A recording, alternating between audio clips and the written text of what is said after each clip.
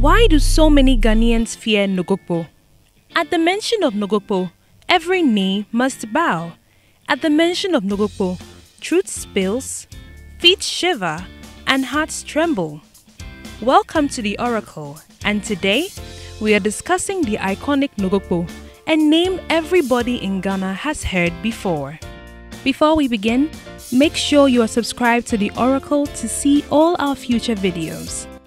Widely known for its efficacy in giving instant justice to wrongdoers, the deity NOGOKPO is by far one of the most popular and fearsome shrines in Ghana and Africa. It is believed to have originated from Agbozome in the Volta region of Ghana.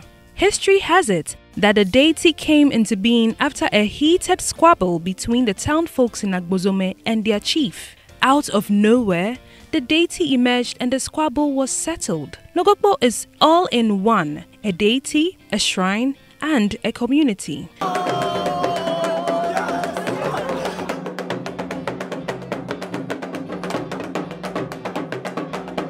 The deity NOGOKPO is found in the sacred NOGOKPO shrine, and the shrine is found in the NOGOKPO community. Like the name NOGOKPO, which means stay in peace, the inhabitants of NOGOKPO are generally peaceful and welcoming to all who have good intentions and are pure of heart. But if you intend malice or wrongdoing, you dare not try it in NOGOKPO. Yeah, actually, I can say the shrine used to kill, but it's kill because of what you does, not just to kill you.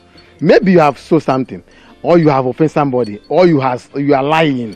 So they brought the case here. The shrine must kill you. It is reported that the town records 0 cases of theft or false accusations for fear of being summoned to the deity. If you left money on the ground in NOGOKPO and come back a month later, it would still be there, as nobody in the town dared take anything that doesn't belong to them. If anyone dares trespass or breach the peace and sanctity, it only takes a bottle of schnapps, a live animal, and some eggs for justice to be served. In 2018, issues surrounding the gruesome accident which led to the death of pop star Ebony Reigns brought again another summoning to NOGOKPO. On the trip with Ebony was Lance Corporal Achu Vondi, a military officer who was assigned to the songstress. The family of Lance Corporal Vondi did not take the death lightly. Believing the death of their relative to be caused by unnatural forces, they declared publicly that they were going to summon anyone they believed had a hand in his death to the NOGOKPO shrine. The news of the summoning sent shivers down the spines of many. The uncle of the deceased stated categorically that the commanding officer who assigned Vondi to Ebony was going to be summoned if he didn't own up publicly.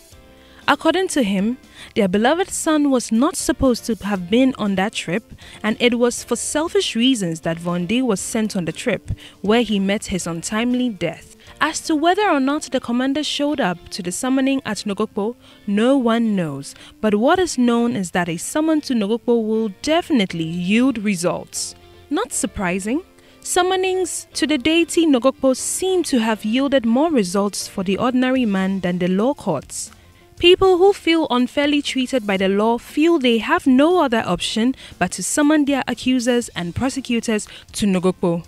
During the recent Men's Gold saga, which saw many investors lose their hard-earned cash after the CEO, Nana Appiah Mensah, failed to pay them their locked-up funds, many investors threatened to take him and his family to NOGOKPO. Whichever way you look at it, whether you believe in spirits or not, many people simply fear NOGOKPO, and the name can be used to scare people from wrongdoing. But what do you think? Do you believe all the stories being told about NOGOKPO or not? Let us know in the comments down below, and don't forget to subscribe for more fun and engaging content.